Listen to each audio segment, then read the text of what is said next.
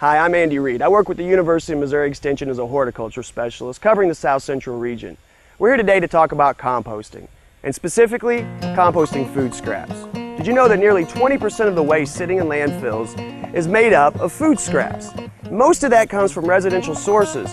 Many of those scraps can be used to compost and place on the soil as an amendment. Now, the Department of Natural Resources and the Ozark Solid Waste Management District have also noticed that statistic, and they partner with University of Missouri Extension to bring you this program about composting. So we'll teach some techniques, we'll talk about some ingredients and what goes into a healthy compost pile, and hopefully at the end of the day we'll all learn something. So grab your food scraps and let's get composting.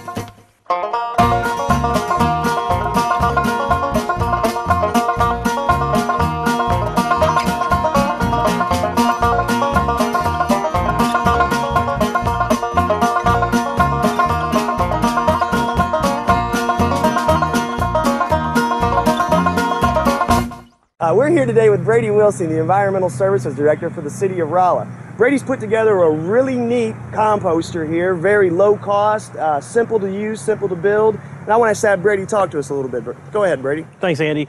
Yes, I think the key with this composter is low tech, low cost, and it's very basic. What we're doing here is using a two-bin system, and this is what I would consider a backyard composting system, easy for the homeowner to construct. Again, low cost. We've got 6 T-posts here and a little bit of fencing to make our 2 bins. We've got a divider down the middle, so we're putting our more raw or new vegetative materials on one side. And then as that breaks down and decomposes, we're moving that over to the finished side or the second side of the bin. Ideally, maybe we would have 3 bins here, but we were trying to keep it simple and keep our construction costs down. But again, this is very low cost, very simple to make at home. If someone's interested in collecting their leaves, grass clippings, kitchen waste, vegetative kitchen waste, and composting that at home to make a soil amendment.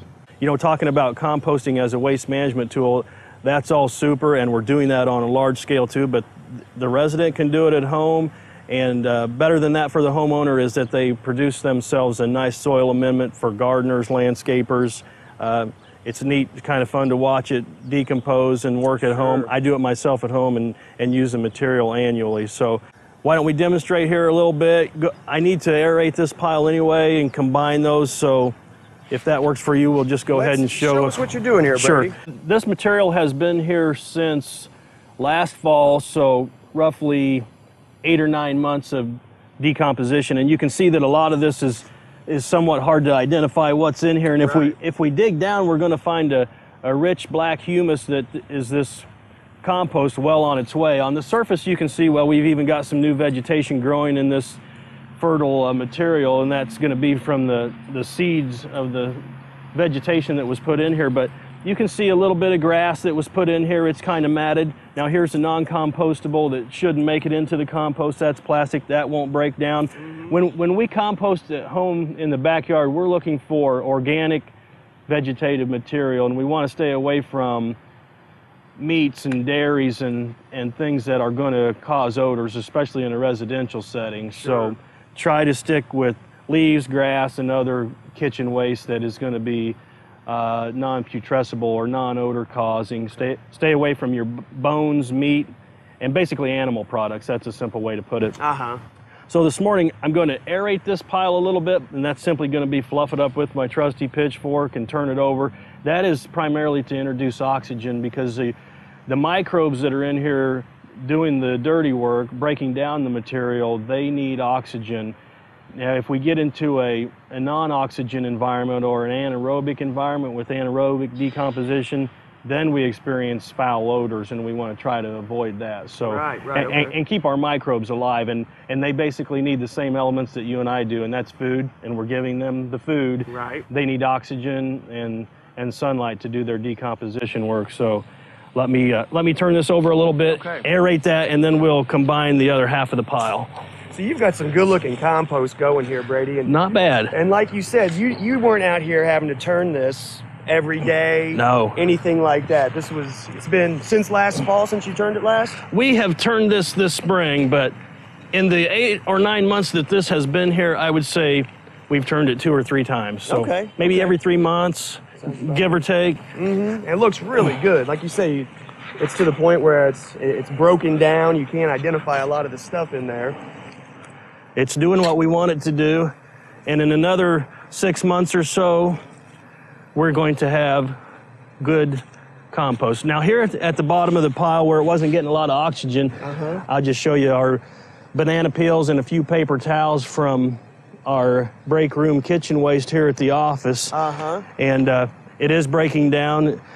A few paper products won't hurt. I consider that to be organic, as long as it doesn't have any contaminants on it, glue or staples or plastic or anything like that. So, and it just kind of shows too that even with the banana peels, things like that, they're going to break down a little slower if you don't chop those up. A lot of the recommendations will say to cut those into smaller pieces. They will break down faster, but you don't have to go through that step if it's not convenient. Absolutely right. But you are right.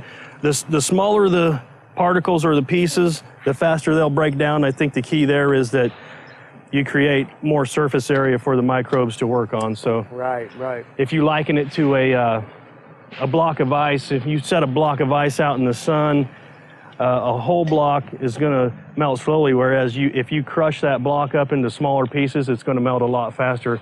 More surface area for the heat to work on. Right. So now this is your more finished side over here. So now what you're going to do is you're going to put some of this material. I'm going to add to it, and then we're going to start a new compost bin over there. So this summer we can add our fresh material to it and start a whole new pile. And then come winter, or certainly by next spring, we'll have a really good finished product here. But as you can see, it's well on its way. Brady's going to demonstrate this 2-bin system now. And like Brady mentioned earlier, what we're looking at is putting the fresh or the more green, the newer stuff goes on this side, and as that decomposes, as it matures, he moves it over to the other side. So Brady's going to demonstrate how this works. Absolutely.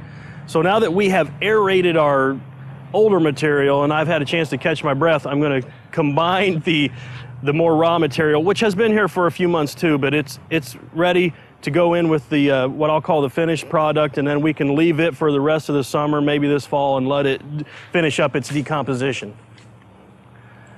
Now, keep in mind, if you're a homeowner doing this sort of thing, grass is heavy. I would liken it to shoveling snow, so maybe take small scoops. That one's not so small, but it's all kind of clumped together, and I'm going to try to fluff this up, and so we get more oxygen in there. That's going to speed up the decomposition process. I'm going to remove most of the woody debris because that's going to really break down a lot slower than our vegetation. And then in moving this pile over and combining the two, that's going to free me up another compartment in the bin here so I can add the really fresh raw materials and start a whole new process.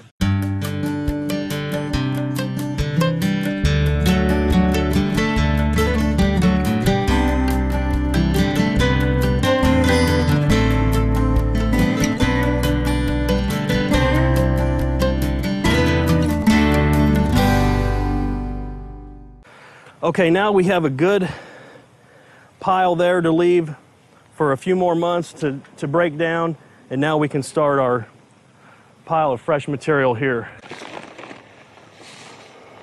So what have you got there, Brady? This is going to be primarily grass clippings with a plastic banding that I'm going to remove. But I'm going to go ahead and, just more experimentally than anything, I'm going to leave the paper in the compost bin. I like to experiment with things and see how long it takes for them to break down. So we'll just leave that on the bottom. So I've got fresh grass on there. It's full of nitrogen. I'm going to add our lunchroom kitchen waste here, which is going to be... Tell us about that, Brady. What do you guys... You're going to get a little snapshot into my diet. It looks like you eat a lot of bananas. Good amount of potassium. Largely fruit-based.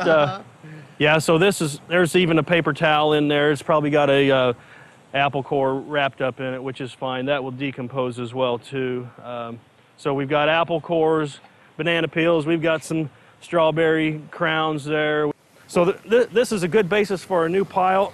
And so as time goes on, you guys more yard waste, these types of things, more leaves, I'm assuming you'll come in and you'll be able to add that on here and increase that carbon material that's going with some of this nitrogen. Yes, that's a really good point. You don't want to go just strictly nitrogen or strictly green vegetation. You want to add your brown vegetation in there. That's primarily for us going to be leaves. So we'll rake up some of these leaves around here. We've got plenty and we can add that, so we've got a good nitrogen to carbon ratio and mix it up. You don't want to try to compost just one type of material by itself. Sure, that's great. Well, thanks a lot, Brady, for having us come out here today. Glad to do it. Really appreciate it. Sure, thanks, Andy. Well, Brady, we've been talking a lot today about composting on from more the consumer or the homeowner side. I know that you guys here at the City of Raleigh are doing a lot of really neat things on a little bit larger scale. Maybe you can tell us a little bit about that. Sure, and of course, you know, in the city we collect yard waste from our customers. That's going to be their grass clippings, leaves, small sticks, and if they have an occasion to throw in kitchen scraps, that's not going to be an issue either. We pick them up in the brown paper biodegradable bags. All that gets ground up and composted, so it all breaks down into a humus or a compost that can be reused, and we have a giveaway program for our residents.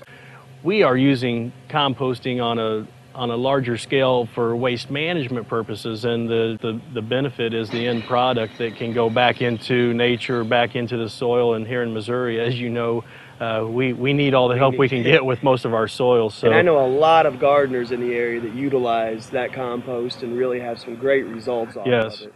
I do that myself, and I'm happy with it. It's kind of fun. It's a neat experiment and project to do at home. If you do that, it doesn't take a ton of work. Just like you saw that we did here this morning, you can pile that stuff up, leave it for months at a time, and turn it when you feel like it. I would recommend doing that every 3 to 6 months, depending on how fast you want it to break down and how much space you've got available in your yard to let that stuff pile up. But in terms of composting, I see a trend towards adding other organics to the yard waste. For years and years, we've just handled yard waste material, strictly leaves and grass and other shrubbery, but now I see communities going to large-scale food waste composting, and even adding other inert products such as drywall board or gypsum board, being primarily lime. Once that's ground up, it can be added to compost and even be beneficial in as a neutralizer, helping to lower the pH and or to control odors if you have an odor problem. So it's like a great idea. Add some calcium to the pH or to the compost. Absolutely, and as we see more and more landfills filling up and us trying to conserve landfill space, I think we'll see more and more things being added to large-scale community composting projects. Oh, that's great. All right, thanks, Brady. Thank you, Andy.